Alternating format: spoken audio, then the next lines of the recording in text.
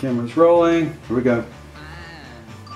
Andy Warhol is the most influential person in the pop art movement.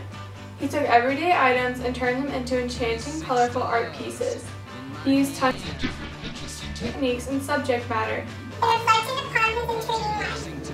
With his combination of interesting techniques, subject matter, and popping colors, he was the ideal pop artist.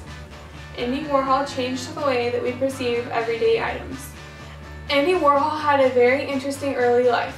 Warhol was born on August 6, 1929 in Pittsburgh, and he died on February 22, 1987 in New York City. Andy Warhol was the youngest of 3 children. His parents were Slovakian immigrants. Their names were Andrei Warhol and Julia Warhol. Both Julia and Andrei Warhol were Byzantine Catholics, and Warhol attended Mass regularly. At age 8 in 1936, Warhol got cholera. Cholera is a serious disease that deals with the nervous system. Warhol was bedridden for several months. It was in this time that his mother, a skillful artist herself, gave him his first drawing lessons. Andy Warhol also loved movies. When his mother bought him his first camera at age 9 in 1937, he took up photography and developed film in a makeshift darkroom in their basement.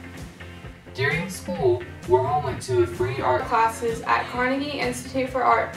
Warhol graduated from Skinley High School in 1945. Once he graduated, he went on to Carnegie Institute for Technology, now known as Carnegie Mellon University. This all happened in 1945. At Carnegie Institute for Technology, Warhol studied pictorial design.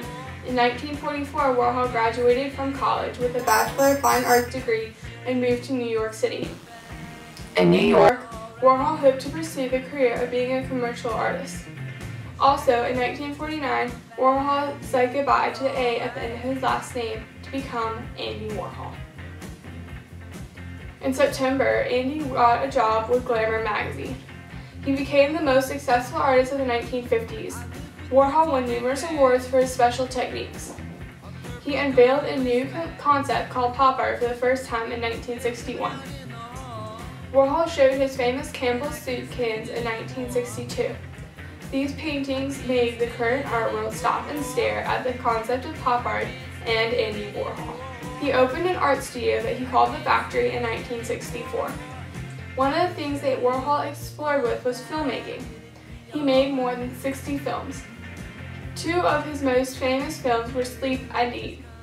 The movie Sleep showed a man sleeping for 6 hours, and the movie Eat showed a man eating a mushroom for 45 minutes. Andy Warhol died at age 58. Warhol's art impacted thousands of people and artists across the world in his time and still years later to come.